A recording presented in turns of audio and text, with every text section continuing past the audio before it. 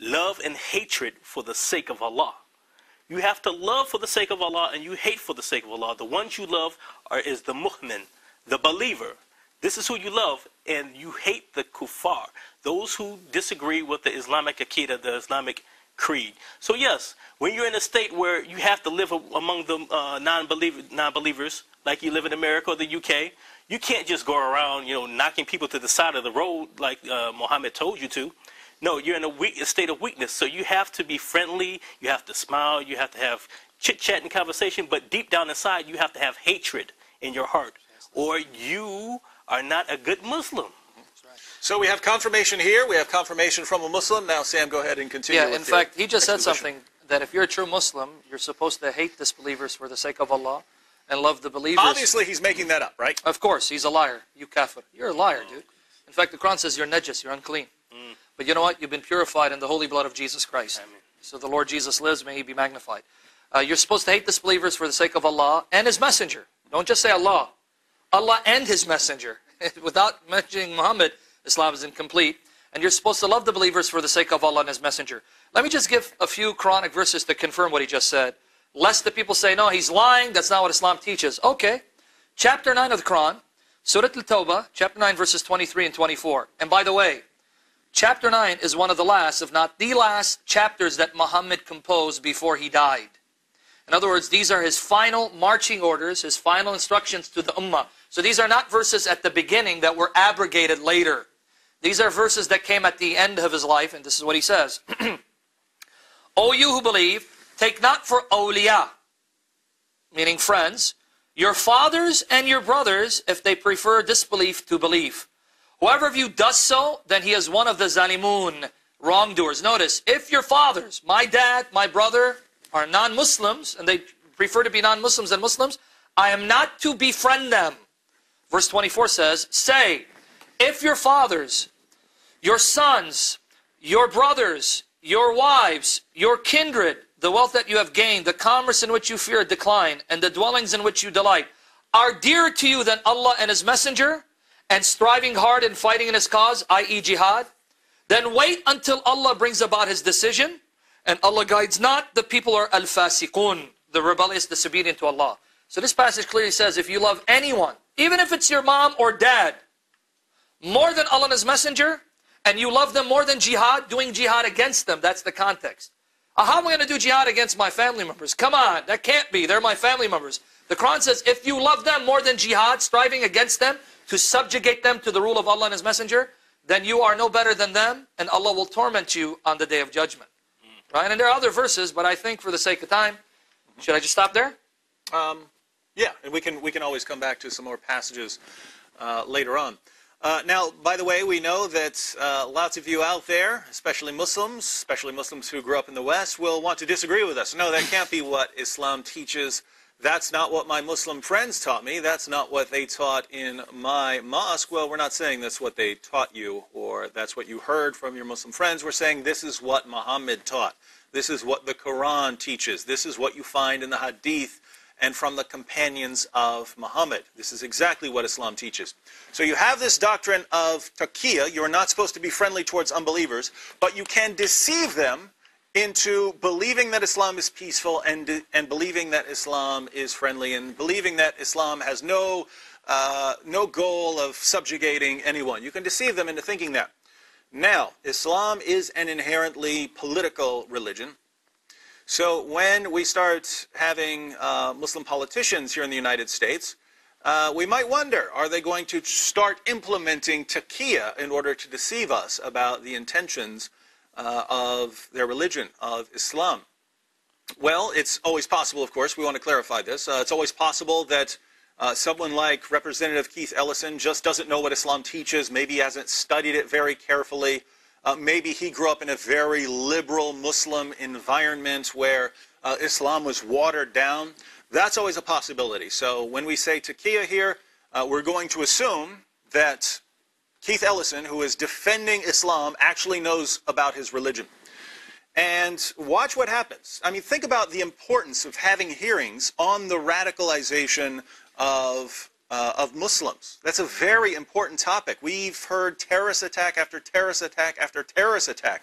thousands upon thousands of terrorist attacks since 9/11, not to mention the past 1,400 years.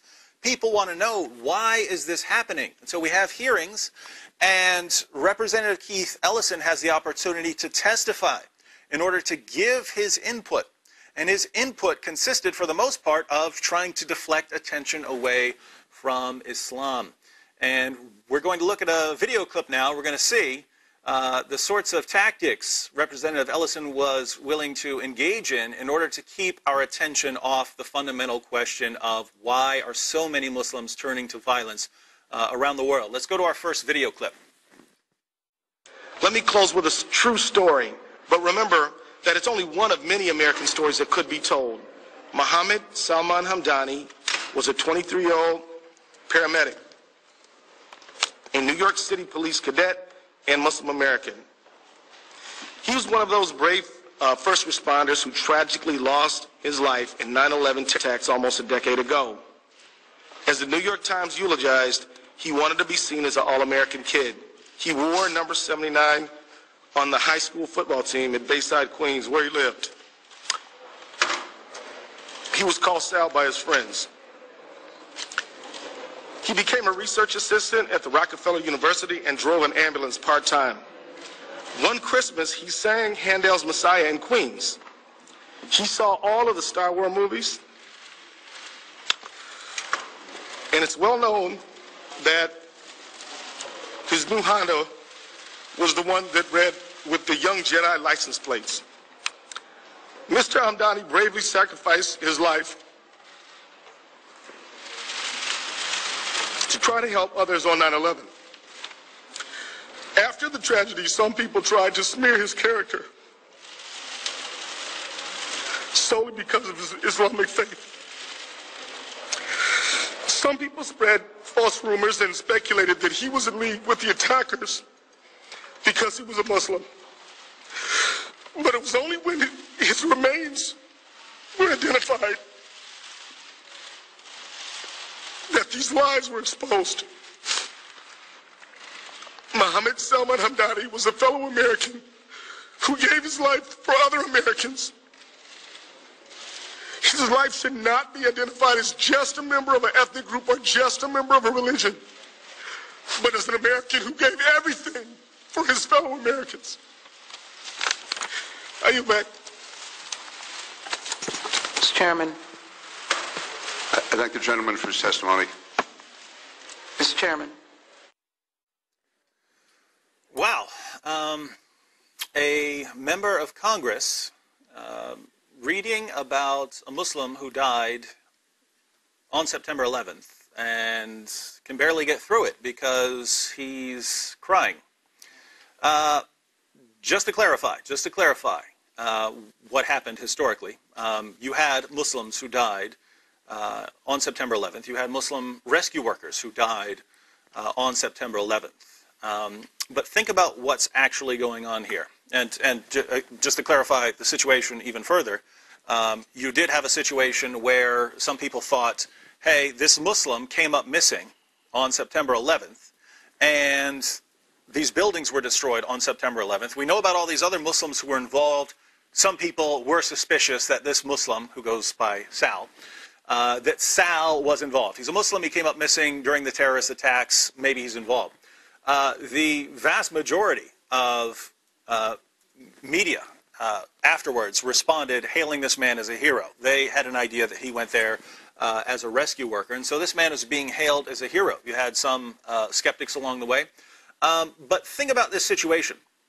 You had 3,000 Americans die, killed in the name of Islam by Muslims yelling Allahu Akbar. I don't see Representative Ellison crying for those 3,000 non-Muslims. I see him crying for the one person that people looked at and said, hey, maybe this guy, he's a Muslim. We know that the terrorist attacks were carried out in the name of Islam. Maybe this guy had something to do with it. He's crying his eyes out on behalf of this man. Now, what's going on there, my friends? What's going on? Because think about this, because we see this over and over and over again. Muslims carry out a series of terrorist attacks, and people say, hey, we need to look at Islam. We need to open up the Quran. We need to open up the Hadith and see, is this what Islam really teaches? They don't claim to have the answers ahead of time. We're going to open up the Muslim sources. We're going to have testimony, and we're going to find out if that's what Islam teaches. And Muslims almost universally say, no, don't do it. Don't open those sources. Don't open up that Quran. Don't you dare investigate Islam. Now, why would this be, my friends?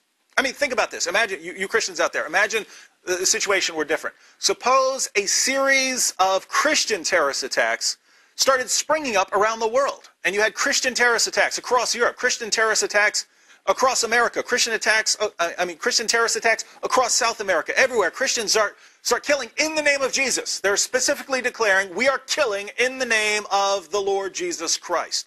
And suppose someone said, hey, we need to go to the Bible and look at the passages these Christians are quoting to see if this is what Christianity actually teaches.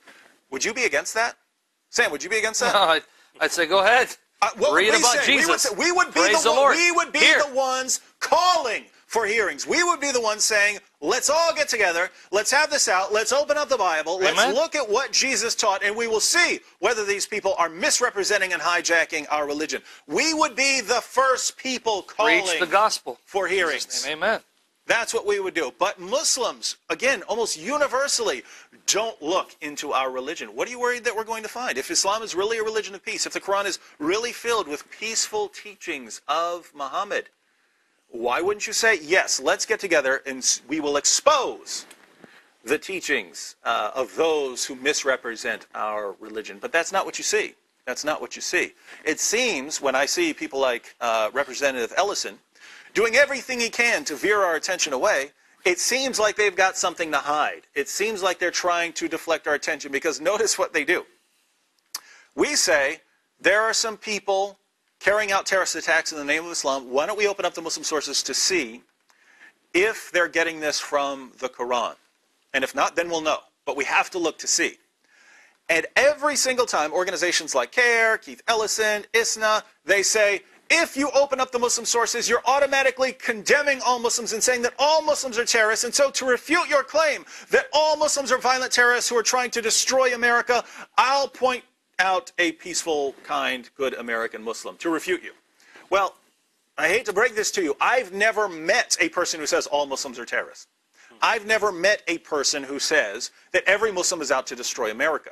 Almost every person I meet, even the critics of Islam, will say the majority of Muslims are peaceful. The majority of Muslims aren't trying to hurt anyone.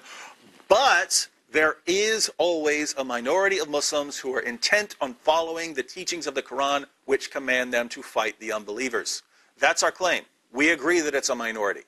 But we also say that they're inspired by the teachings of the Quran. Does that mean every Muslim follows them? No. I mean, does every Christian in the world follow Jesus' command to love everyone, including their enemies? No.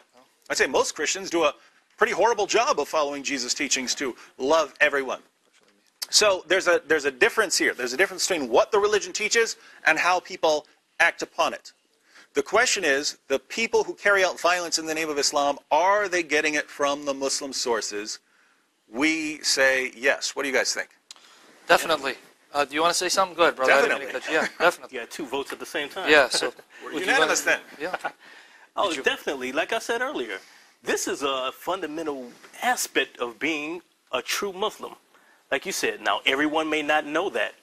Everyone may not believe it. But when you go to the source text, you have to have what I heard a Saudi preacher say, positive hatred for the kuffar. This is something you have to have. As it was explained to me, I was given the example of Abraham. Oh, yeah. Abraham, he was a man of monotheism. His father was a kafir, a polytheist. His people were polytheists. In order to fulfill his mission and call in life, he had to have hatred for his father and hatred for his people. So this is the example that's given inside the mosque, inside the lessons at the mosque, that you have to have hatred for the kuffar. As a Muslim, I lived in America, but I really wasn't an American. This really wasn't my country. I didn't have any allegiance to the president or to the flag or to the Constitution, because these are all disbelieving things. This is not based on Tawheed. You cannot have allegiance to something that's not based upon the Tawheed. In fact, Dave, on the point he just said about that you're supposed to hate all of the disbelievers, and Abraham is set forth as an example in the Quran, I actually want to show what a modern Muslim website.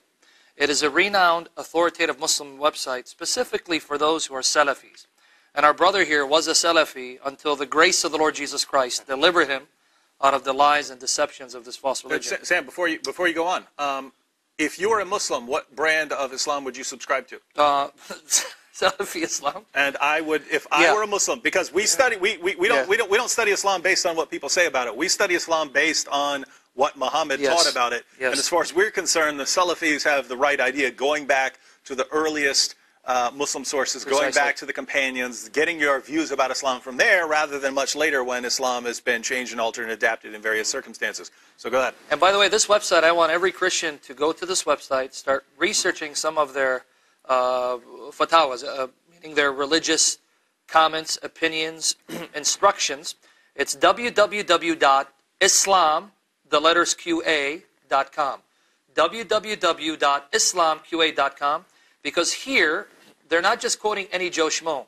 They're quoting the leading Salafi Muslim scholars, many of whom are from Saudi Arabia itself. So it's quoting the top Salafi Muslim scholars. In fact, brother, do you have something to say about this website before I even quote the reference?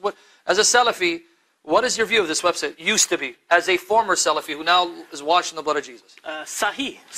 It's so Sahih. Sound. It's sound. It's authentic. These are the top scholars. So if you're going to be a true Muslim, you have to be a Salafi. And if you're going to be a Salafi, you have to read these sources. Now, most Muslims, fortunately, are not Salafis, but that's not because the religion causes them not to be Salafis. It's because either they don't want to accept what the religion teaches, or they're ignorant of it. However, here's their fatwa, their opinion about befriending disbelievers, the kuffar. This is question number 59879. You can actually do a search. Put in question number 59879. Notice the question. Someone's asking them the question, wants the opinion of the scholars.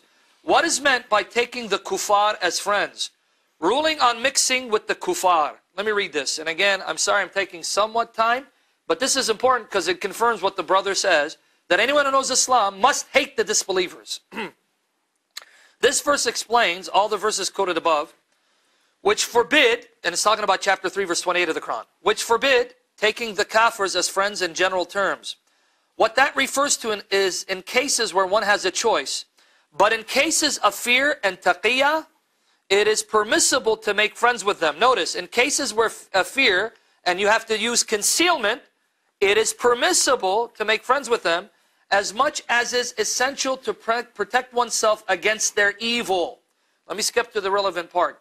Sheikh Muhammad al-Salih al-Uthaymin. Who is al-Uthaymin? Sheikh Muhammad al-Salih al-Uthaymin. When he was alive, he was probably the second most important scholar in Saudi Arabia. Now notice his religious verdict.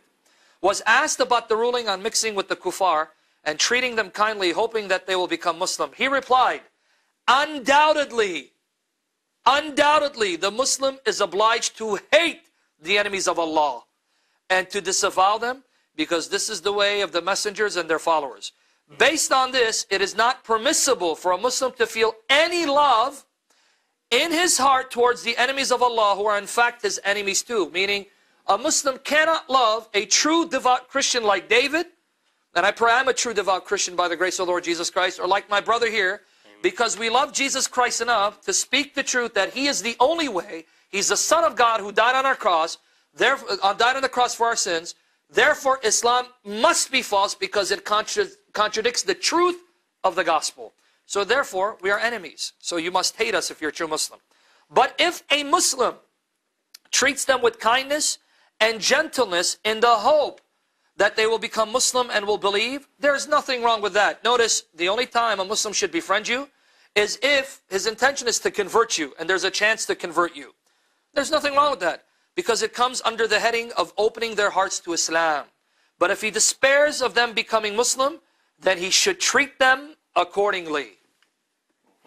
There you got it. All right. Well, those of you who think we're wrong, we invite you to call in later in the program. Right now we have to go to a break. And we're going to come back and look at a couple more video clips from our friend Representative Keith Ellison. See you in a moment. Welcome back to Jesus or Muhammad. We have a lot more to discuss, and we have some more video clips to watch. But we've noticed that a couple times we've kept callers waiting too long, and then it reaches the end of the show, and then maybe they didn't get to ask the question that they wanted to ask. So we're going to go ahead and take callers as they come in. Who do we have on the line? John? We have John on the line? Hello. Hello. Hello. Hi, This is John, Cheryl, and Angie from Lincoln Park, Michigan. Go Wireless. Hey, John, Hey, what's how you up, doing? man? Hey, How John. are you? John, do yourself do a favor. Turn off your because when you're calling in and watching, we can hear the background. So turn off your sound, the TV. Turn it off so we can hear you. Yeah. Can you guys hear me better now? Yes. Great. Hey, what's up, John? Oh, wait.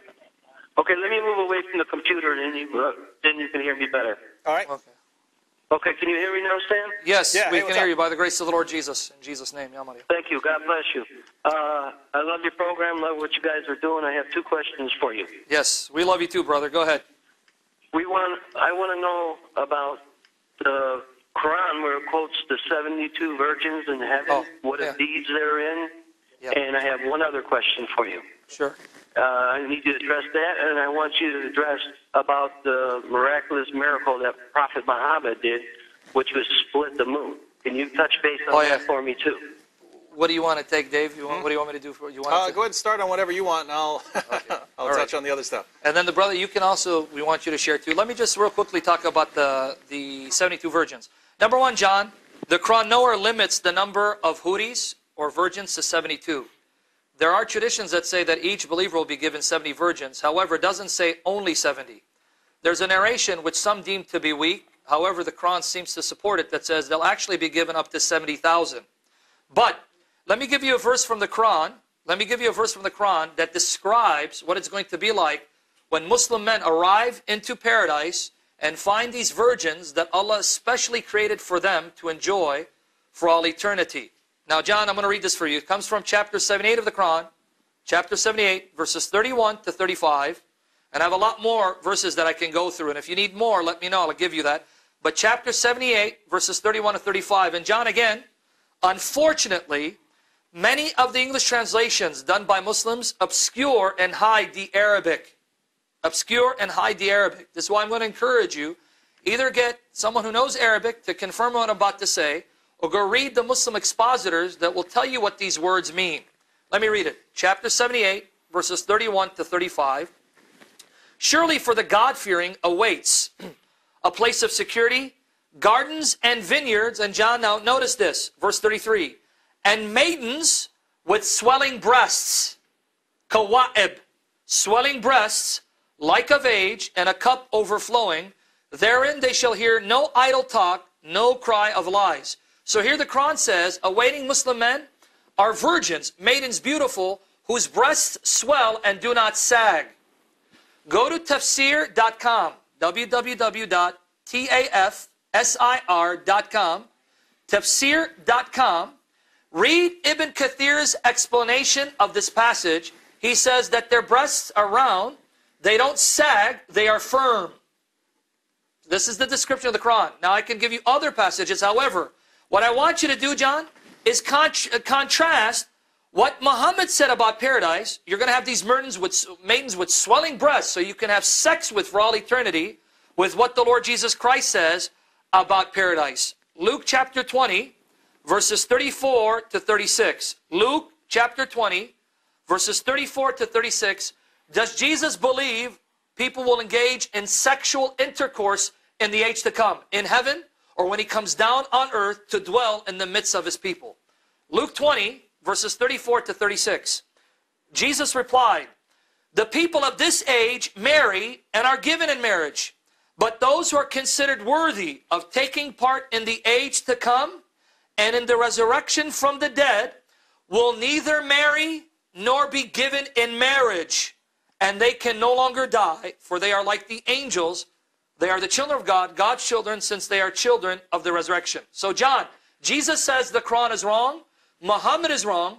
There are no maidens with swelling breasts waiting for you in paradise so that you can deflower and have sex with for all eternity. Jesus says that the Quran here is lying to you. And whose word will you take? The one who left the tomb empty and has been raised never to die again, the Lord Jesus? Or a prophet who's been dead for over 1,400 years? Why I think to ask the question is to answer it. Now, Brother David or CL, did you want to talk about the moon? I was typing something up. Did you give them where the 72 comes from? From the hadiths. Okay. You give that? Yes, I mentioned hadith. All Now, right. what about this moon split, Dave? Well, this is an interesting one, and it's very common, and it's obvious why it's a concern to Muslims around the world today. In Christianity, we have the most miraculous person in history. We have Jesus, who had a miraculous birth, who lived the most miraculous life in history, raising the dead, walking on water, feeding thousands of people with a couple of loaves. He lived the most miraculous life in history, and then, to top it all off, rose from the dead. Now, in Islam, it's well known, when Muhammad came to people, he admitted that he couldn't perform miracles with the exception of the Quran. Exactly. The Quran is the only miracle claimed to have been performed by Muhammad. And those of you Muslims who say, no, he squirted water from his fingertips, he split the moon, he did all these signs and wonders, you're contradicting the Quran. Here's what we have.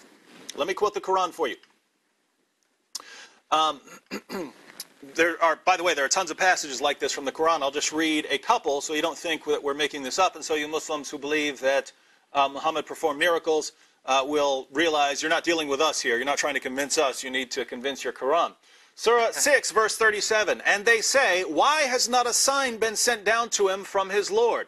Say, surely Allah is able to send down a sign, but most of them do not know. Well, Allah could send a sign if he wanted, but, might not want to.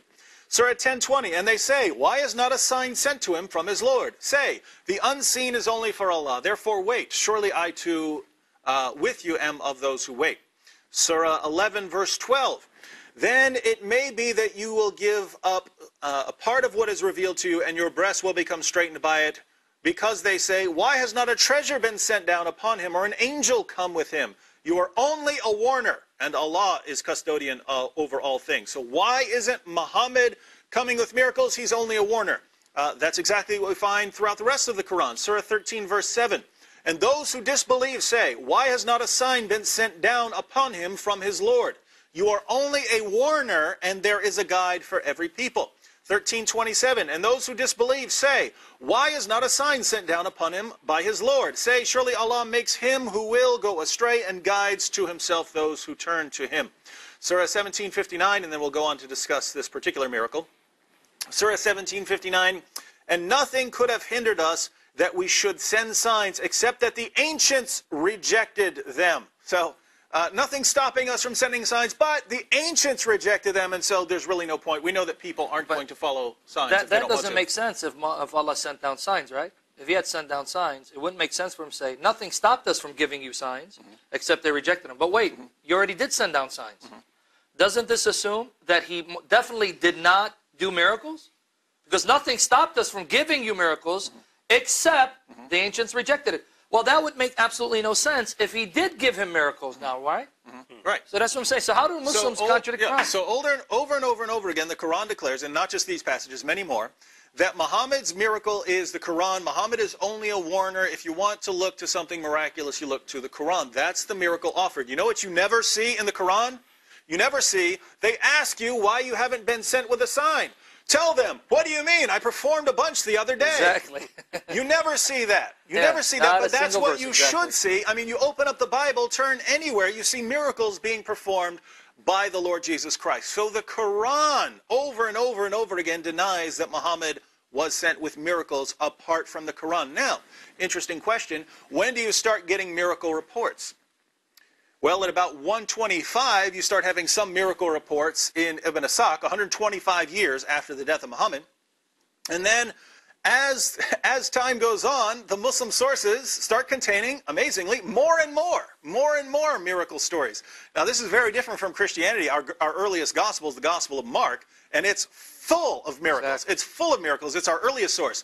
In Islam, you have the Quran, your earliest source, tells us Muhammad didn't perform any miracles, and then 125 years later, Muhammad suddenly starts performing some, and then 250 years after the time of Muhammad, you suddenly start getting lots and lots of miracle stories. Well, what's going on here, ladies and gentlemen? What's going on here? I think it's obvious. Muslims got the Quran, they accepted Islam, and then they went out and they ran into Christians and Jews. This was even happening during the time of the Quran. That's why you have over and over again people asking, where's this miracle? Where's this miracle? Where's this miracle? Well, Muslim preachers actually went out and had to invite people to Islam, but they'd go to Jews and they'd go to Christians and they'd say, believe in Islam. And Christians would say, what are you talking about? We believe in the Lord Jesus Christ who rose from the dead, claimed to be divine. Why should we believe in your revelation over our revelation? The Muslims say, because of this lovely book. Look, it's got lovely Arabic calligraphy in it. It must be the infallible word of God. That's much more amazing than walking on water or raising the dead, isn't it? And Christians said, no, not at all. How is that miraculous at all? And so Muslims go out and over again they confront Jews, over and over again they confront Christians, and every time these Jews and Christians are saying, what are you talking about? We have Moses parting the Red Sea. We have Jesus rising from the dead. Where's Muhammad's miracle? A book? That's the best you can do? And suddenly, miracle reports start springing up all over the Muslim world. But again, it starts at 125 years after the time of Muhammad. So I think if we're examining this on a historical basis, when your earliest source says no miracles, and it's sources that come from more than a century later and start saying miracles, from a historical basis, as non-Muslims, we'd have to be extremely suspicious of this. That's what we as non-Muslims would say. But you as Muslims, you have to deal with the Quran, which says repeatedly, consistently, over and over again, never any exception, Muhammad did not perform miracles. You want to add something? Yeah, I just want to give a verse to confirm what you said. Several times you said that the Quran says the Quran is sufficient. Here's a passage to add to your list, and I'm sure it's there already. Surah 29, verses 50 to 51. If this passage is true, Muhammad could have done no miracles. And if he did, then this passage is false. Here it is. Surah 29, chapter 29, verses 50 to 51. They say, why have signs not been sent down upon him from his Lord? Say, the signs are only with God, Allah, and I'm only a plain warner. Now notice 51, Dave. What? Is it not sufficient for them that we've sent down upon thee, the book that is recited to them? Notice it's saying, this book, isn't that sufficient for you? In other words, you don't need any other signs. The Quran is sufficient. However, if Muslims keep insisting that Muhammad had to do miracles in addition to the Quran, that means the Quran is wrong. It wasn't sufficient. You see the dilemma. Understand the dilemma. John, and I want everyone listening, notice the dilemma. If the Quran is right, here is the response Muhammad gives to disbelievers. What? Is it not sufficient for them that we've sent down upon thee the book that is recited to them? Man, this Quran is sufficient. More than enough. You don't need any other miracles. If you keep insisting that in addition to the Quran, Muhammad did miracles, then you're falsifying the claim of your own book saying it's not sufficient, therefore it is a lie, it is wrong. So you can't even have your cake and eat it too. If he did miracles, the Quran is wrong, right? And it's not sufficient. But if you believe the Quran, then Muhammad did no miracles, and the Quran itself is not a miracle. And we can discuss that in a future session. It's full of errors and mistakes and so forth and so on. I'll add one point. Notice that if the moon had split in half,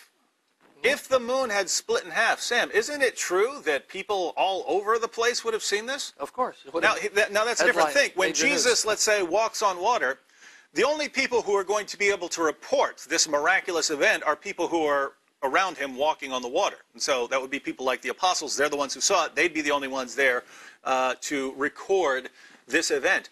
If Muhammad commanded that the moon split in half, people everywhere on that side of the planet would have seen it. You have people all over the planet back then who were interested in astrology, in recording amazing events in the heavens. We have instances, if something happened with a star, there's a supernova or a comet came, people recorded it because they were interested in these. They thought it had something to do with the divine. And so if something like the moon splitting in half and then coming back together had happened, we'd expect to hear it all over the place. Strangely, we don't hear about it except for in the Muslim sources, which totally contradict what we find in the Quran. You know what's ironic about that, David? You just brought to my recollection, and I challenge the viewers to go find this on YouTube. you'll find Ahmadiyyat mockingly attacking the Gospel of Matthew, just mocking it, saying, Matthew says that when Jesus died, tombs were broken open, the bodies were laid bare, and then on that first resurrection, the bodies entered the city, the holy city, and showed themselves to many. Matthew 27, 52 to 53. You can go watch what Ahmadiyyat says. The Lord loosened my tongue. He says, man, this would have been worldwide news. Tombs breaking open, bodies coming to life, entering. Man, this would be worldwide news. Everyone would hear about it. Well, now, who's laughing? If the moon was split, then that would have been worldwide news. Everyone would have seen it in that hemisphere, right? And they would have been talking about it. We have absolutely no single record apart from the traditions, which were written 200 years after the death of Muhammad, about a so-called moon split. And so, as far as the historical method is concerned, this goes back to the principle, things like the principle of embarrassment, things like enemy attestation, enemy testimony. The historian, when he's confronted with evidence, has to be skeptical, especially of things like miracle claims. If your followers are going to invent something about you, they're probably going to invent something good. They're going to invent a miracle story. So that's the sort of thing. That's the sort of thing that a historian is going to look at with skepticism. Okay, we know Muslims were in situations where they were embarrassed, where they were being challenged by Christians and Jews to come up with miracles from Muhammad. Is it surprising that some of them eventually started coming up with miracle stories? No, that's exactly what we would expect. That happens everywhere. That happens in Christianity. We have all kinds of miracles all over the place in our earliest sources, but later on people invented extra miracles, just, you know, as kind of a fun thing to do. For instance, Jesus giving life to clay birds. Things that ultimately ended up in the Quran, interestingly enough. We know these stories were invented. But what we do, think about this. If we have a story in the 2nd century saying that Jesus gave life to clay birds, I don't believe that happened. Why? It's in the 2nd century. It's too far away from the events, and I wonder, why didn't the earlier writers mention this? And so it's possible that Jesus gave life to some clay bird. That's always possible. But I have to look at that with extreme skepticism. I go to the earliest sources to see what really happened. And I don't know of a Christian who goes outside of the sources within the first couple decades of the life of Jesus for miracle claims. We go to early sources. You Muslims, you don't have any early sources talking about Muhammad's miracle claims. The sources Muslims actually go to, because there are some miracle claims in Ibn Ishaq, but Muslims don't like Ibn Ishaq because that's your earliest source, and it says some really nasty stuff about Muhammad. Interestingly, that's the sort of stuff historians look at and say, this must be true. What? You got a story about Muhammad delivering revelations from the devil? Principle of embarrassment. There's no way that Muhammad's followers would have invented this story because it's so harmful to their cause. It must be true. The only justification for having that in their sources is that it's true. Whereas if you start inventing miracle claims, we can see why Muslims would invent miracle claims. So there's so much harmful material. So, I mean, Ibn Ishaq's one of the bloodiest books ever written about Muhammad's battles and fights and raping women and stuff like that. Muslims don't like to go there. So what's the most popular Muslim source on the life of Muhammad? Sahih al-Bukhari. More than 2 centuries after the lifetime of Muhammad. Sam, can you imagine Christians appealing to a 3rd century work to talk about the life of Jesus Christ? Muslims would laugh us out of court. Everyone would laugh us. Precisely. Atheists would be laughing at us. You're going to a 3rd century source? What are you, ridiculous? Yes, exactly. Muslims criticize us for going to sources 20 and 30 years after the life of Jesus. Yeah, they were not eyewitnesses, even though they wrote in the generation, first generation of the witnesses. And yet Muslims, after condemning our scriptures and saying 20 years after the events, that's unreliable. Or how about the creed in 1 Corinthians, which was written within 2 years of Jesus' death and resurrection? That's too late. Man. 2 years, you can't trust something 2 years after. And then Muslims appeal to works written more than 2 centuries after the events that totally contradict what the Quran clearly says and tell us about a miracle of Muhammad. Wow. Amazing. That's something, Seal? Dave, unfortunately, in the Muslim community, a lot of people accept real crazy stories. Really? You think? Yes. Hard to believe, but for real. But a very popular idea floating around the Muslim community is that, based on some pictures of Apollo 10, where you see like a deep gorge kind of inside the moon, they say that the Apollo, when they sent the Apollo mission up there, they found proof that the moon had really been split, but they're hiding it Oh. Just so people wouldn't know that this miracle actually took place. Yeah, well, interestingly, there was a large meteorite that cracked the moon at some point. Unfortunately, it was long before the time of Muhammad. Precisely. Yeah, you do find some amazing stories. I didn't Neil Armstrong convert to Islam when he's on the moon? Oh, yeah, that too, right? Yeah. Ask Neil Armstrong. Never happened. Interesting stuff. And an amazing kafirs landed on the moon before the true believers of Allah did, reciting Genesis 1:1. No, come on. Islam is the fountain of science and learning. Oh, they must have been taught by Muslims to... Yeah. Go figure. We corrupt kafirs. All right. All right. We hope that helps, John. If you have other questions, please call back. But I understand we have several callers already. So again, we do have some extra video clips and some extra quotations from Muhammad to go to. But let's go ahead and take a couple of callers here. Jabari, we have Jabari on the line. Hello, David. Hey, Jabari, how are you? I'm The one doing who's great, not Sam. from Lebanon. Yeah. No, I'm not from Lebanon. That's what I said. You're not. I got California. it right. Okay. I'm not from California. So, David, you said that many Christians these days feel horribly in our Savior's in the risen Lord of glory's command to love everyone. That's not very good in our record, and I'd like to know what kind of makes you say that. Also, another thing, what Keith Ellison is doing is in accordance to Surah 328, and what Ibn Kathir says on that, smiling on our faces while cursing us in our hearts. Yeah, that's what we just read, yeah. Yeah, and it reminds me of John 8:44, where our Savior says that you are of your father, the devil, and the devil's father of lies. And I think I want to say is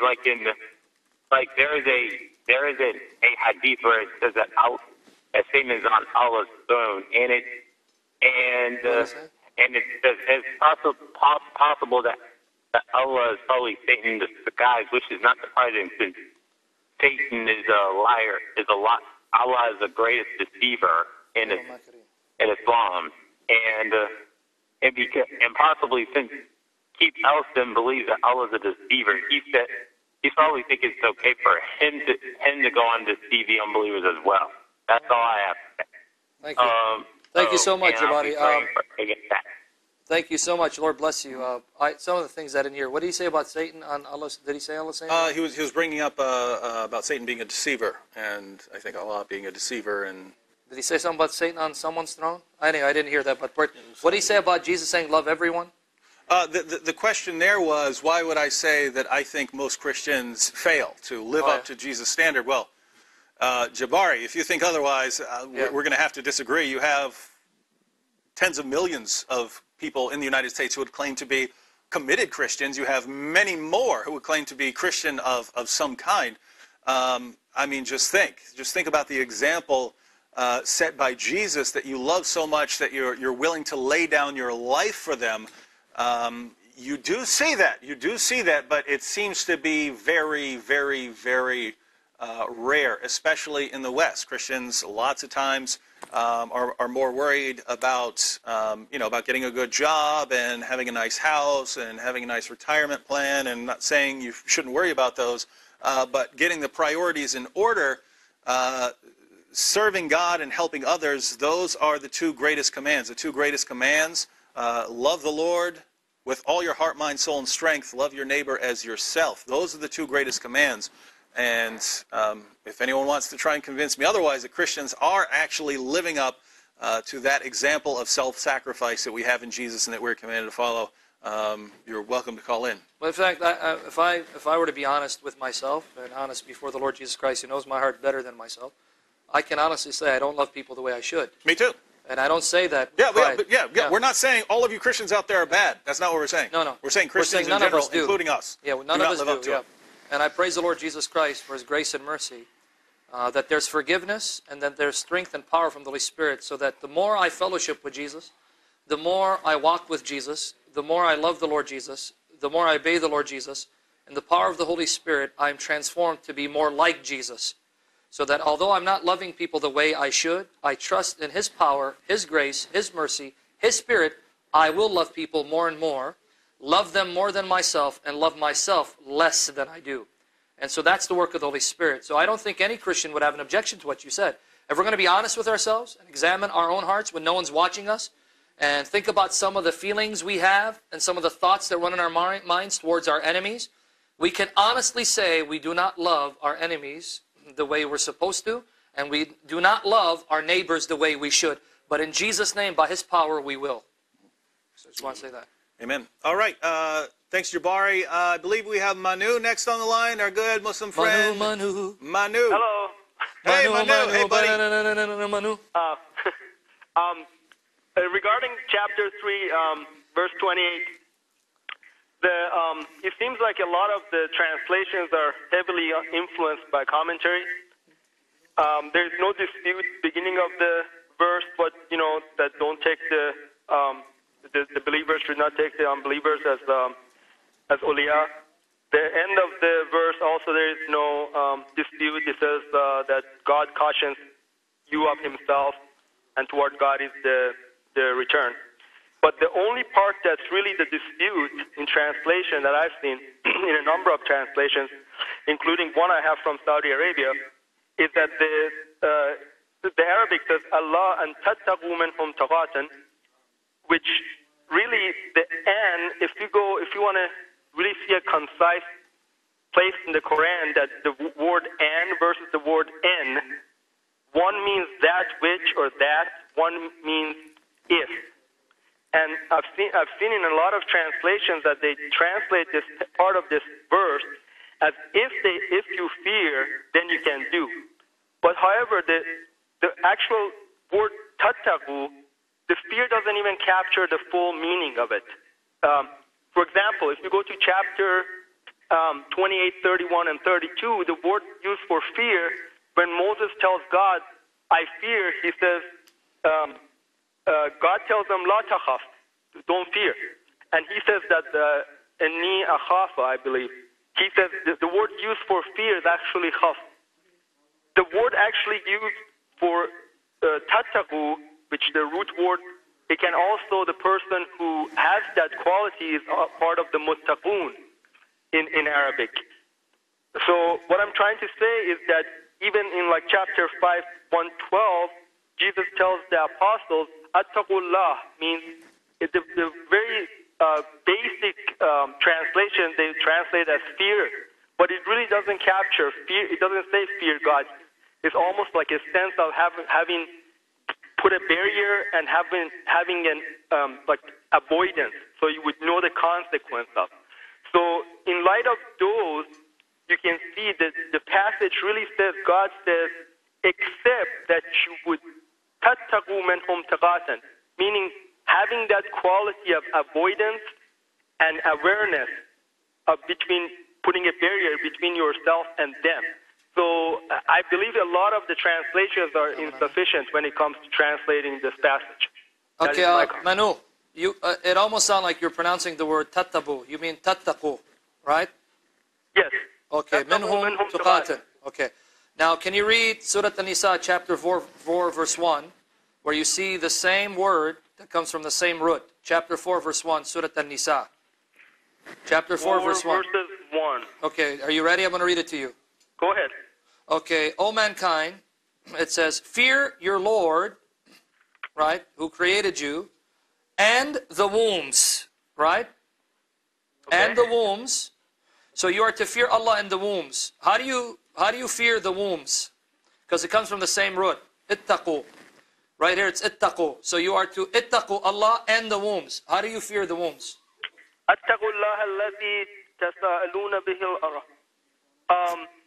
No, it doesn't say the womb. It says yes, it does. No, it does. Read it.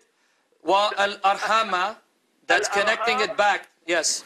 Wa means that you are to fear your Lord and the wombs. It gives you an explanatory note about who your Lord is and what He's done. And then it says, and the wombs. So yes, it does grammatically. So Manu, again, answer the question, please. How do you fear Allah in the wombs?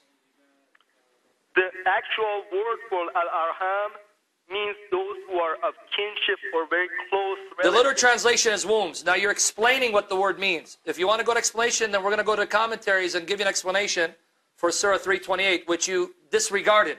It doesn't say the kinships. It says wombs. It's wombs, plural. Okay. Yes, I know what it means. I know what that means.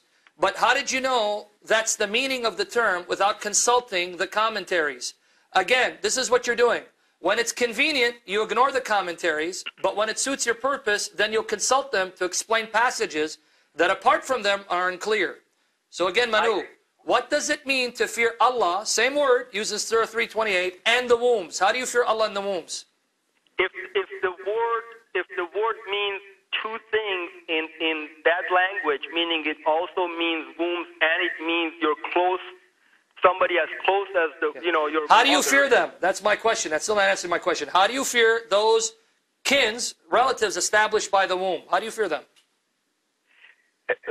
Put a barrier between you and them? There is the word in Arabic, the examples I gave you. First, the word and the word in Arabic are not the same, those two words. So one cannot be if and cannot be that which. And another example I gave you is the word, the person who has taqwa, they become muttaqun, it doesn't fully capture, fear of God doesn't fully capture. It's almost, if you talk to the Arab, they say it's Manu, barrier. for the sake of time, Manu, you're still not answering my question. My argument wasn't based on whether it's and or in. My argument's based on the word ittaqu. What does it mean in respect to your kin? You're telling me that it doesn't capture what it means in relation to Allah. That's not what I asked you. What does it mean in respect to your kin? How do you fear your kin? For the sake of time, Manu, you need to answer the question, please. It might be a complex issue. I mean, okay, it's complex. I might have to tell you about the fact that it's the same view that the Quran says. Be on guard of your women and your children and so forth. And so protect yourself from your women and your children. So protect yourself from your kin. That's exactly the opposite meaning of chapter 4, verse 1. That's not what it means. The commentators say you're wrong, who know the Arabic just as well, if not better than you. So your point is moot. The fact is, chapter 3, verse 28 says what it says. If you're living in a situation in which you are outnumbered by the kuffar, you can pretend to be friends in order to protect yourself and your interests, because that's what the Quran says. But that's chapter 3, verse 28. We're about to look at chapter 5, verse 51, which doesn't have that exception clause. In Surah Al-Ma'idah, you're again told, O you who believe, do not take Jews and Christians as awliya. No exception clause. And if you take them as awliya, you are no better than them. So my question is to you, Manu, in chapter 5, verse 51, you have the same thing stated. Disbelievers, Jews or Christians, are not your friends. The only time you befriend them is when you fear for your safety. The passage is clear as day. The way I understand it is that that portion of the verse in 328 doesn't even refer to any exception clauses. The exception clause is of God saying that have this, be mindful of this, and don't have any sort of be mindful of that, for a lack of better translation. Be mindful and mindful with the actual mindfulness, if that's the best translation I can do for you. The word in Arabic, if you talk to the Arabs, they say that's... We've consulted the Arabic scholars. The word illa, when it tells you illa and tattaqu, minhum tuqatan, what does illa mean? You don't need to guess. La ilaha, hold on, let me give it to you. La ilaha illallah, right? Exception or... So the exception is, you are not to befriend them except for this, for fear. So you're proving my point, Manu. So I don't know where we're going with this.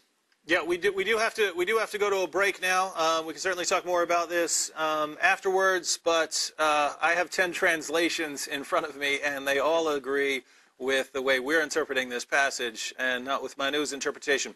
All right, we have to go to a quick break. We'll be back in just a moment here on Jesus or Muhammad.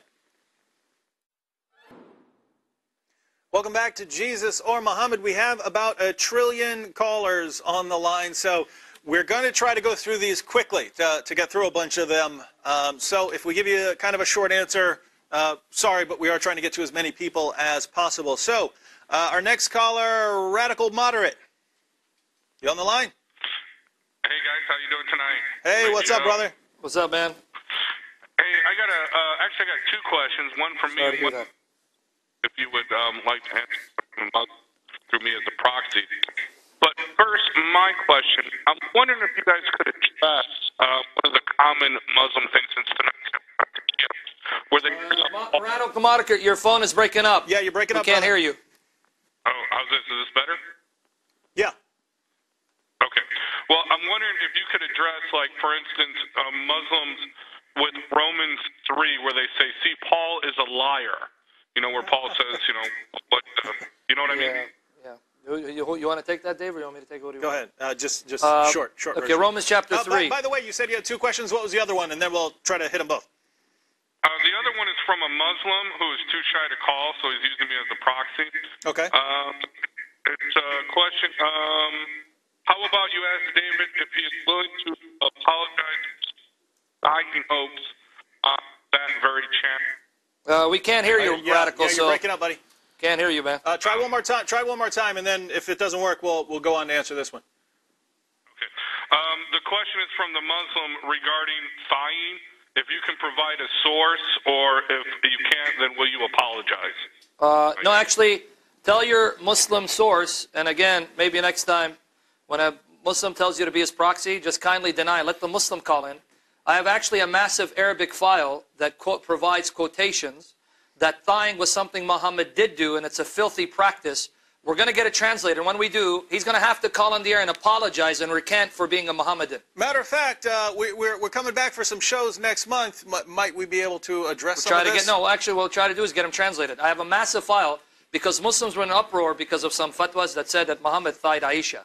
If I were to describe what it is, it's filthy, it's repulsive, you'll throw up. So they try to go to the source, say, these are forged sources, they're not reliable.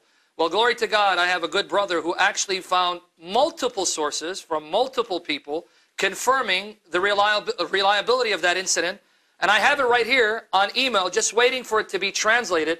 I challenge that Muslim friend of yours, say if he has the courage, I'll send him the file, let him translate it, post it on his website, and if he does, I will say he's not ashamed of Muhammad. Will he take me up on the challenge? If not, he better apologize for being a Mohammedan and following a man who would thigh a 6-year-old.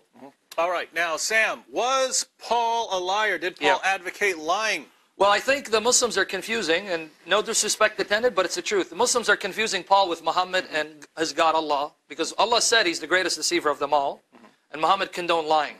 Romans chapter 3, verses 7 to 8 is often misquoted to make Paul say something he did not say. Let me read the context so you understand what Paul is trying to say. First read it like a Muslim will quote it, and then read the context. Okay. Well, let me just read it and see how they explain it. Someone might argue, if my falsehood enhances God's truthfulness, so increases His glory, why am I still condemned as a sinner? So they stop there. See, you know what he's saying, Paul? If my lying will bring God glory, so then why am I being punished as a sinner? So let me just go on lying, because it's going to glorify God anyway. That doesn't sound like Paul. You know what's shameful about that? The very next verse, Paul says that those people who accuse me of this, they are worthy to be condemned. Now let's read the next verse, and it seems like Paul, by inspiration, had people like these Muslims in mind who slandered and lied about him. Notice verse 8. Why not say, as some slanderously claim that we say? Slanderously. They're slandering Paul by saying these things. We don't teach this, but some liars are saying we do. Why not say, as some slanderously claim that we say, let us do evil that good may result. Their condemnation is just. You who lie and twist the words of this blessed apostle, Paul says you deserve to be condemned, rightly so. Now there are verses where Paul clearly says he doesn't use deception. I don't know if I have time to look at two of them. No. How about one real quick? We have like a bunch of callers. 2 Corinthians 4 verse 2. Rather we have renounced secret and shameful ways. 2 Corinthians 4 2. We do not use deception. So Paul wasn't a follower of Allah or Muhammad. We do not use deception, nor do we distort the word of God. On the contrary, by setting forth the truth plainly, we commend ourselves to everyone's conscience in the sight of God. 2 Corinthians 4 verse 2. So you have Paul, who condemns the use of deception. Condemns Allah and Muhammad.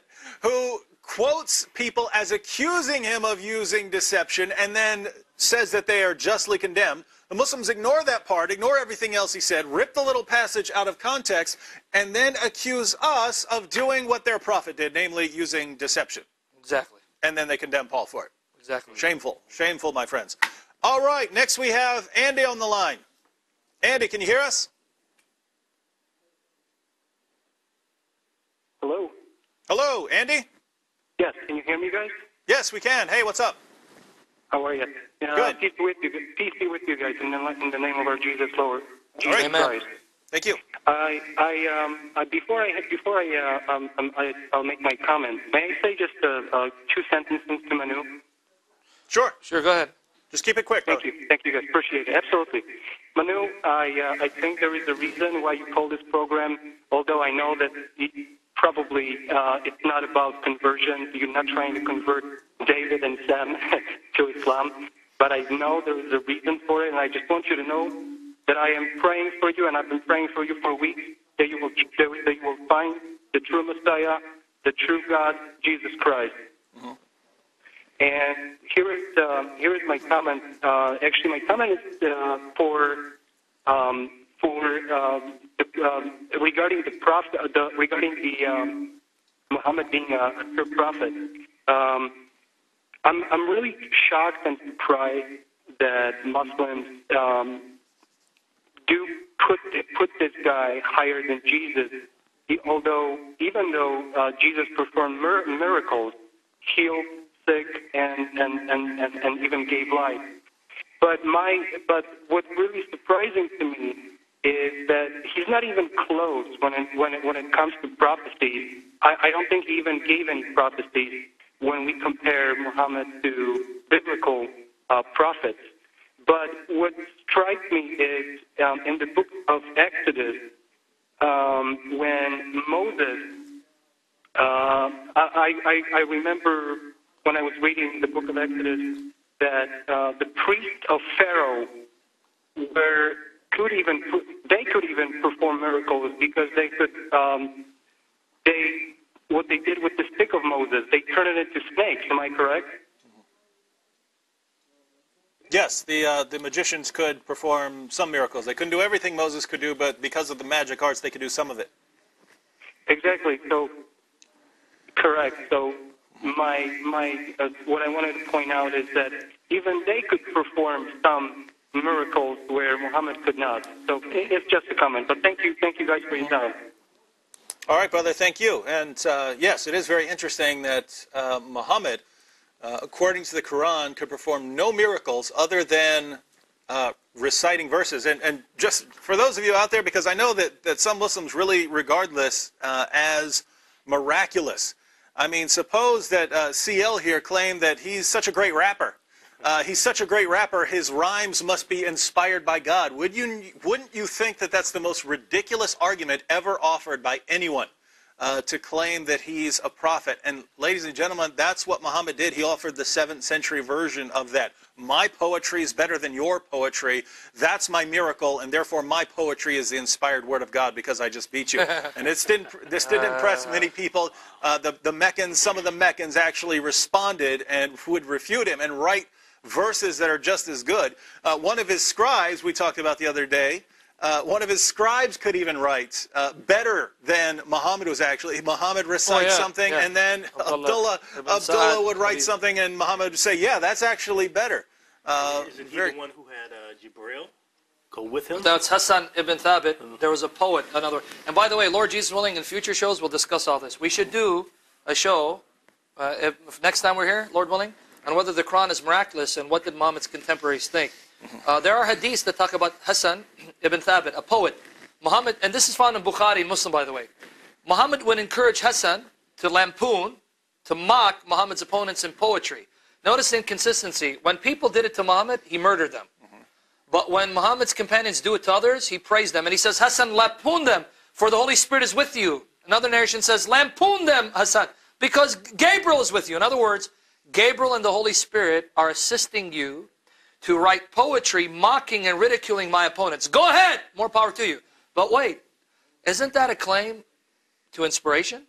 Is Muhammad saying that Hassan is being inspired by the Holy Spirit and Gabriel to write poetry to mock the enemies of Muhammad? If so, then how different is his poetry from the Quran? I don't know. Strange argument, though. Very strange. Regardless. Yeah. All right, next we have Vincent on the line. Vincent, can you hear us? Vincent, are you there?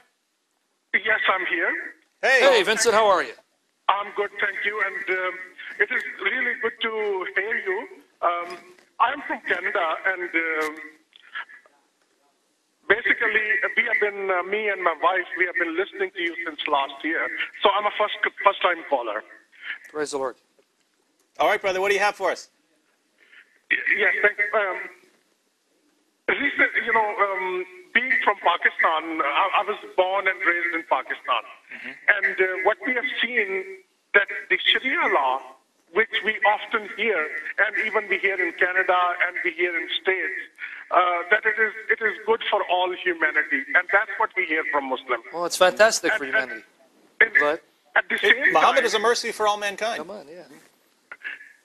At the same time, what I see is that in most of the Muslim countries, Christians and other minorities are persecuted regularly. Exactly. Now, in Pakistan, there's a law which is called blasphemy law. And it is taking lives of the Christians every so often. Almost every week now we hear somebody is being put in jail and is charged. And even without seeing that they're having their day in court, they are being assassinated. So what my question is that how does, for everybody's and our information, how does the Islamic law or Sharia justifies persecuting or killing actually those who blaspheme Muhammad? What was the question, Dave? How does Islam justify killing those who blaspheme Muhammad? And just as especially Christians and non-Muslims. Yes. Well, first of all, as we point out regularly on this program, Muslims are commanded to fight and subjugate unbelievers. This comes from Surah 9, verse 29. You'll want to learn it. You'll want to memorize it.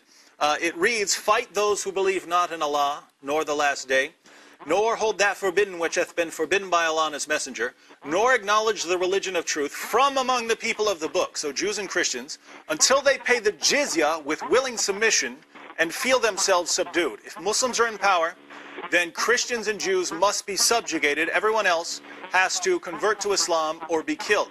Now, you asked something specific, those who criticize Muhammad. And it's interesting, you have this from the earliest Muslim sources. Sam, did you want to comment, or should I go into some? Well, I mean, basically, Muhammad is on the level of Allah. You cannot be a Muslim if you don't submit to Muhammad as much as you do to Allah. So then to insult Muhammad, whom the Muslim sources say was Habib Allah, the beloved of Allah, means death. I mean, that's their logic. He's the greatest man who ever lived. He's a mercy unto mankind. He's the one that Allah sent to perfect the religion, the deen of the prophets before him.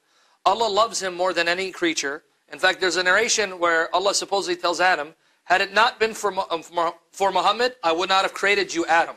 So when you have a figure that's so highly exalted, that he's actually deified and placed on the level of Allah, it only makes sense that to insult them invites death, from their mindset, from their perspective. And don't you have, in the earliest Muslim sources, don't you have examples of this? Let me go ahead and read one or two. Sunan Abu Dawud, so one of Islam's most trusted authoritative collections of ahadith, number 4349, a Jewess used to abuse the Prophet and disparage him, so she's making fun of him. A man strangled her till she died. The apostle of Allah declared that no recompense was payable for her blood. So no payment, no punishment for this man who killed a woman for making fun of Muhammad. That's a very short, very sad passage. If you read the passage before it in Sunan Abu Dawud, number 4348, you'll read about a man who had a slave girl. He had children through this slave girl, but she did not convert to Islam while he did, and she used to make fun of Muhammad. He killed her for this, and the blood spilled between her legs on one of her children. So you have these sorts of horrible stories in Islam's most trusted collections. You also have Abu Bakr, when one of his followers said, "Hey, someone's making fun of you. Should I kill him?" Abu Bakr said, "No, that's only what you do for Muhammad." So according to Abu Bakr in Sahih Sitta, if someone criticizes Muhammad, the penalty is death. And this is what you see from people like Abu Afaq and Asma bint Marwan, who are criticizing Muhammad or criticizing the Muslim community and would be murdered for it. Exactly. Do you have any more calls, or did you want to comment, Brother Seal? Well, just to comment on that, one of the biggest forms of blasphemy is to renounce Islam and to leave Islam, whether you just become an atheist or you become a Christian or whatever. And I think everyone at this point knows that the penalty for leaving Islam and apostating is death, is to be executed. Exactly. So there you have it right there. There's no doubt about it. You cannot mock Allah, you cannot mock Muhammad or the Quran. If a Muslim just jokes and says a joke in mockery of Islam or any aspect of Islam, he automatically becomes a kafir. And if you become a kafir, then you're liable for death. Exactly. Your blood is then shed without impunity. Exactly. Yeah, so, brother, you're absolutely correct. Yes, you do have laws like this in Pakistan. These laws are horribly abused and misused, but tragically they do go back to Muhammad himself. And so, viewers out there from around the world, when you look to what's going on in Pakistan and see Muslims accusing unbelievers of blasphemy and then being tossed in prison or being murdered, and you're repulsed by this teaching, that's exactly what you'll find in the teachings of Muhammad. And don't let any Muslim tell you otherwise. If a Muslim wants to say otherwise, you invite him to call in, and we'll be happy to straighten him out. Yeah. Well, maybe it's just they misunderstand Islam. I know these are majority Muslim countries, and they've been practicing Islam for, 1,400 years. Maybe they just don't understand it. Yeah, exactly. The way That's Muslims a good reason. here in America do. Yeah, of course. That makes perfect sense. Yeah. The Muslim, did you get that? That was a bit of sarcasm. It's the point is, it's funny to have westernized Muslims who grow up in the United States with Western values telling Muslim countries where everyone grows up in the mosque under the tutelage of their sheikhs. You guys don't know how to do Islam, even though obviously they're following the commands of Muhammad. All right, we have to go on to some more callers. I think next we have Pastor Sam on the line. Pastor Sam. Pastor Sam, are you there? All right. Yes, I am there. Okay, turn off your TV. Could you, brother, could you turn down your television? We hear it in the background. So listen through your phone and not through your television. Yeah, definitely. Okay, hey, what do you have for us? Can you hear my voice now? Yes, we can. Okay, hello, my dear all the brothers in Christ. Amen. Hello, brother. Jesus' name. My name is Sam Nasr, as you mentioned, pastor of Muhammad Church from Toronto. I'm so glad to see you. But also, I just want to ask you, where is Pastor Joseph? Pastor Joseph? He's somewhere. Where? Somewhere. Yeah, I'd like to see him too, because he's really bring the more blessing to us. But it doesn't mean that you are not blessed. No, we know what you meant. We're not a blessing. We caught you, Pastor Sam. It's okay. We still love you. What's your question, Pastor Sam? Because we got callers. What's your question?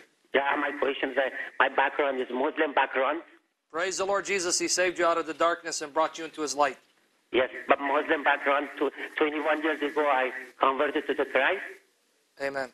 Yeah, Amen. and also, I want to say, when you mentioned about the Jesus or Muhammad, obviously cannot be comparable, because God has created us according to His will, and also, how can shame the human to compare the Jesus to the human? Jesus does not have a spiritual, physically father.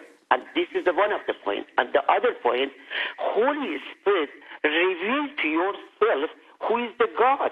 It means you, first of all, he who is really debating right now, first of all, God wants us sincere heart, pure heart. And if you know the truth shall set you free easily. Yes, for example, 21 years ago, I asked God, show yourself to me. I don't want to be praised as an idol. I don't want to be like an instrument for you. I want to have a really relationship with you. When I'm praying namaz, Lord, why don't you somehow come and show some sign to me or show me? And I'd like to have a relationship with you.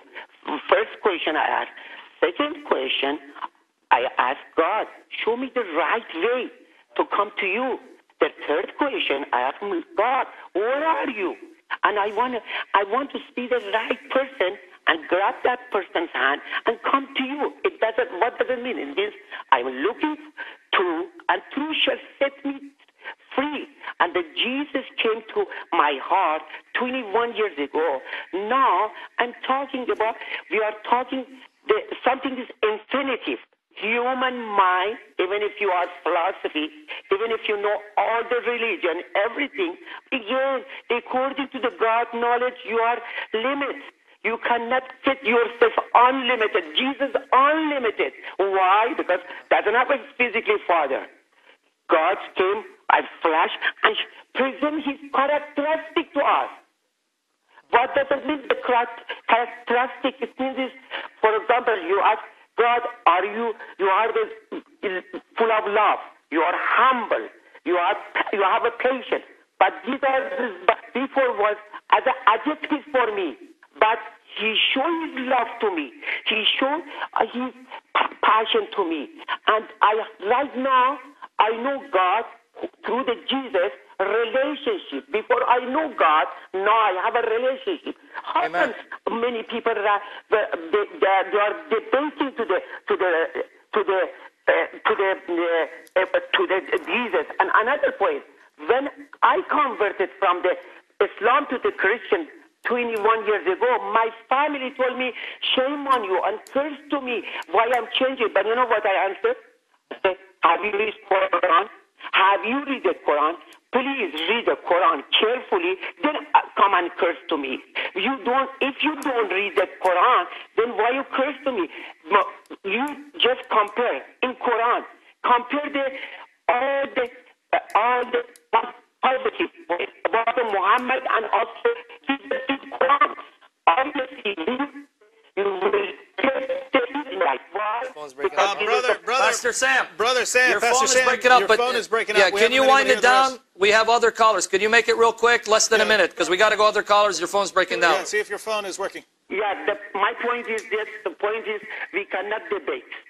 Only Jesus is infinity. Jesus is Lord and cannot compare to the human.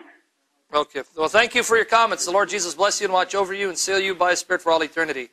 Just one thing real quickly I'd like to say. If He means you can't debate in the sense that you can't convert or convince anyone to become a believer through debating, I wholeheartedly agree. It has to be by the power of the Holy Spirit. With that said, it's the same Holy Spirit in the Scriptures that He produced that says He will use debates and apologetics to bring people to saving faith in the Lord Jesus Christ. And there's a plethora of passages that say that. One that comes to mind, 1 Peter chapter 3, verse 15. There's many, but for the sake of time, because we have callers, 1 Peter chapter 3, verse 15. And this is inspired by the Holy Spirit through Peter to exhort all Christians to do the following. But in your hearts, always set apart Christ as Lord. But in your hearts, set apart Christ as Lord. Always set Him apart as Lord in your hearts. Always being prepared to give a defense or an answer for the hope that is within you to whomever asks. Yet do so with gentleness and reverence. So 1 Peter 3:15 exhorts all true Christians to be ready to defend. Ready, able, and willing in the power of the Holy Spirit to defend and refute all objections against why you've set apart Jesus Christ as Lord in your heart. And in Jesus' name, we will carry out that commission faithfully by His grace and mercy. All right. Thank you. And I think we have a caller from Lebanon. So we want to get to you right now. We have a caller from Lebanon? Yes. This is Banderini here. Hey, how's it going? Pretty good. Am I on the air again here? Yes, you are. Yes, my friend. How are you? Yeah, I called about a couple of days to ask you guys a question, but I was listening earlier to David, and he was saying about the Quran, how it talks about killing Muslims. But I don't know what you guys say about the Bible. It says in the book of Luke, chapter 19, verse 27. Be serious. What's your name again? Can you hear me? Yeah, what's your name? Banderini. Banderini, I'm going to say, you're not serious, right? I think you're joking when you quote Luke 19:27. Have you read 11 to 26? Or you just pulled 27 out of context? Have you read verses 11-26, yes or no? No. I've read the whole Bible. Okay, hold on. Hold on. Okay. Tell me what's the context. Before we, without turning to your Bible, you read the whole Bible, right? What's the context of Luke 19:27 if you've read it, 11 to 26? It was pretty clear to me after I read the verse says pretty clear. That okay, here's my question again. Here's my question you're not answering. What's the context of 27? 11 to 26, what is it talking about? We have the context here, but I'm going to call you out. You said you read the Bible. I'm going to say, brother, either you're doing taqiyya on me, concealment, or you have read it, you know the context, and you're ashamed to admit it because it's going to refute you. What's the context of 27? What is it about? It's about Jesus telling the people to slay them before me. Oh, okay. Okay, now we're going to correct you. Yes. Do you want to correct them? Go ahead. You go ahead and correct them, and then we'll compare that with what the Quran says. So go ahead and jump in there. Do you see, this is what Muslims do. And again, it upsets me they do this to our sacred scriptures because I, as a Christian, and I try to do this, I may not always do it perfectly because I'm imperfect. I always try to cite the Quran and Hadiths in context and accurately. He read one verse out of context because he didn't read the entire chapter, which exposes him and refutes his distortion of Scripture. Can I read the context? Go ahead. 11 to 27. We need it. I want all the Christians to witness what Muslims do to our scriptures, because again, as Muslims, they think they shouldn't respect our book because it's corrupted, even though his prophet said to respect my book. But anyway, let me read it. Sam, could you just quote the one verse so you see what happens if someone rips something out of context? Yeah. Quote the one verse and then say, and Jesus said this, and see what happens when then you include the Here's the verse context. that he wanted us to read, but he was scared to read the verses before it, which exposes him. Here it is, 27. But those enemies of mine who did not want me to be king over them, bring them here and kill them in front of me. See, that's it. Ah, Jesus said it. Jesus is like Muhammad. Bring my enemies before me and kill me. So Christians, the implication is, Jesus is commanding Christians to bring his enemies before him and slay them. We are commanded to kill the unbelievers in the same way that Muhammad commanded his followers to kill unbelievers. The sad fact is, what happens when you actually read the verse in context? And God forbid, Jesus is not like Muhammad. He is Muhammad's God, Master, Lord, and Judge. Let me read 11:26. Now let's see the context. While they were listening to this, he went on to tell them a parable. It's a parable. Jesus is telling a story, my friends. A parable. Because he was near Jerusalem, and the people thought that the kingdom of God was going to appear at once. He said, a man of noble birth went to a distant country to have himself appointed king and then to return. So he called 10 of his servants and gave them 10 minas. Put this money to work, he said, until I come back. I come back, right? But his subjects hated him and sent a delegation after him to say, we don't want this man to be our king. He was made king, however, and returned home. Then he sent for the servants to whom he had given the money in order to find out what they had gained with it. This first one came and said, sir, your mina has earned 10 more. Well done, my good servant, his master replied. Because you've been trustworthy in a very small matter, take charge of 10 cities. The second came and said, sir, your mina has earned 5 more. His master answered, you take charge of 5 cities. Then another servant came and said, sir, here's your mina. I've kept it laid away in a piece of cloth. I was afraid of you because you are a hard man. You take out what you did not put in and reap what you did not sow. His master replied, I will judge you by your own words, you wicked servant. You knew, did you, that I'm a hard man, taking out what I did not put in and reaping what I did not sow? Why then didn't you put my money on deposit so that when I come back, I could have collected it with interest? Then he said to those standing by, take his mina away from him and give it to the one who has 10 minas. Now pay attention. Those standing by, he says, take his mina away, give it to the one who has 10. Sir, they said, he already has 10. He replied, I tell you that to everyone who has, more will be given. But as for the one who has nothing, even what they have will be taken away. Now verse 27. But those enemies of mine who did not want me to be king over them, bring them here and kill them in front of me.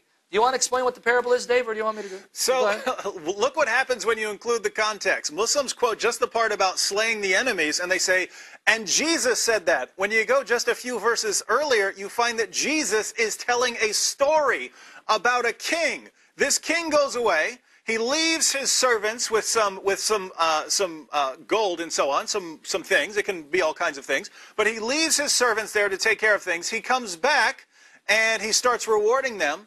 And there were certain people, there were people who didn't want him to come back and be king, and he says, slay them, according to this story. Muslims ignore all of the context, and they say, Jesus commands Christians to kill, his enemies. How despicable can you be in your methodology? I mean, normally I would say to a Muslim who uses this, I'm sure you just got this off some horrible Muslim website and try to do a little more investigation next time. But this Muslim claims that he's read the entire Bible. So he knew that in context, Jesus is telling a story. I mean, it's like me. Suppose I say, Muhammad came to his followers and he said, fight those who do not believe in Allah. And you just take it when I said, fight those who do not believe in Allah. And you say, David teaches people to fight those who believe in Allah. No, I didn't. I was telling a story about Muhammad. Here, Jesus is telling a story about a king. The king in this story says, slay the unbelievers. And here you have a Muslim comes in, rips it out of context, doesn't give the context, and says, you Christians are as bad as the Muslims. Precisely. You believe in fighting the unbelievers too. And you know what's ironic about that, Dave? Jesus is actually using this parable to talk about the fact he's going to go to heaven and will return eventually. That means until Jesus' return, we servants have no business killing those who rejected him. You understand the implication, Christians? The parable is saying that Jesus is that man who will go to a faraway country to receive a kingdom and will return at a later date. In the meantime, we servants are supposed to busy ourselves multiplying the talents that God gave us, not killing the subjects who told them, we don't want you as king over us. Do you know why? Because when Jesus returns, he will tell his servants, meaning the angels, gather those who didn't want me to be king and then punish them. Kill them by the sword. That's not how the angels will kill or destroy the disbelievers. You know how I know that? Go to Matthew 13, verses 37 to 43. Matthew 13, verses 37 to 43. There Jesus talks about him being the Son of Man coming with the angels, and he'll send the angels to gather all the wicked and throw them in the fiery furnace. So the sword here is not literal. It's simply a parabolic way of saying that when he comes, his angels will take those who did not want him to be king and throw them in hell. But notice during that time, what does it assume? You as a servant have no right to kill those who do not want him to be king. Busy yourself with multiplying the talents he gave you, because when he comes, he will judge. And for the life of me, I don't understand why a Muslim would want to use this to try to defend jihad now. That Muslims are commanded to take the sword, kill people, rape women, enslave their children now. Because you Muslims believe in a day of judgment in which Allah will punish disbelievers in hell. We too, and this is what it's referring to. So again, if this passage is going to prove anything, proving too much. You just condemn Allah for having a day of judgment in which he'll send people to hell. Because that's the point of Jesus when you read his words in context. And what I mean by context, the overall context of the Gospels and the New Testament as a whole. And here's what you have. Muslims are embarrassed about the teachings of Muhammad. And so they want to show that everyone believes in those sort of violent teachings. But in order to try and maintain that, they have to rip our passages out of context and totally distort the meaning and ignore the clear teachings of the Bible. You know what Jesus said we're to do with our enemies? Let me read it for you. Let me read you Jesus' clear words where Jesus is actually speaking, not telling a story about a king, and Muslims rip it out of context. Matthew chapter 5, verses 43 through 45. Exactly. You have heard that it was said, you shall love your neighbor and hate your enemy. So he's saying you've heard that, like in Islam, you're supposed to hate your enemies. But I say to you, love your enemies and pray for those who persecute you, so that you may be sons of your Father who is in heaven. For he causes his sun to rise on the evil and the good, and sends rain on the righteous and the unrighteous. God loves everyone, so you Christians must love everyone. Compare that with what you find in Islam. Read the Quran, Surah 3, verse 32. Allah does not love the unbelievers. See, our God loves everyone, and so we're commanded to love everyone. In Islam, Allah has no love for unbelievers, and so why should his followers care at all about killing them? And so what you're commanded in Islam, and we're not ripping any of this out of context. You had, the Muslim who called in had to rip a verse out of context, totally distort the meaning in order to suggest that Christianity promotes violence. Here are a couple of very brief verses you might want to check out to see exactly what Islam teaches. Read them in context. Read all of Surah 9 and read a couple of extra passages. Again, Surah 9:29, fight those who do not believe in Allah. Not fight those who attack you first. Not fight those who come after you. Fight those who do not believe in Allah. You have Surah 9:73. O Prophet, strive hard against who? Those who attack you first? No. Strive hard against the unbelievers and the hypocrites and be unyielding to them. Never yield. Never give in. Never seek compromise. Surah 9, verse 111. For those of you Muslims who are out there thinking, but fight can mean all kinds of things. Maybe it means something else by fighting.